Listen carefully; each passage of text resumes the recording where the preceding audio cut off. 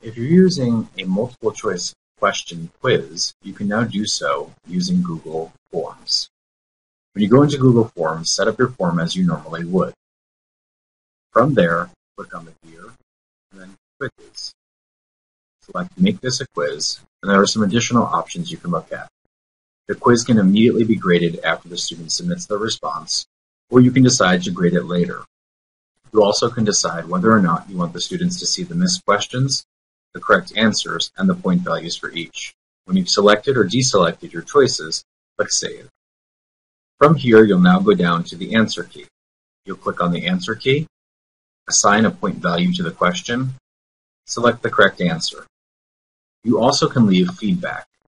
The incorrect answer, you can tell them to go back and review their notes, give them a link to another site, or give them information to correct their understanding.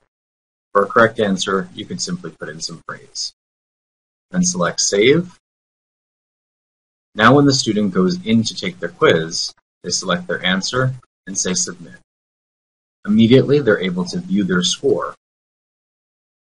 It tells them whether or not they got the question correct and what the point value was.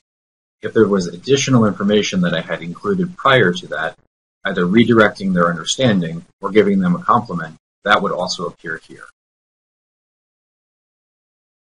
On the teacher's side, you can go into the responses and see responses by summary of that class, each student's response, and the responses for each question.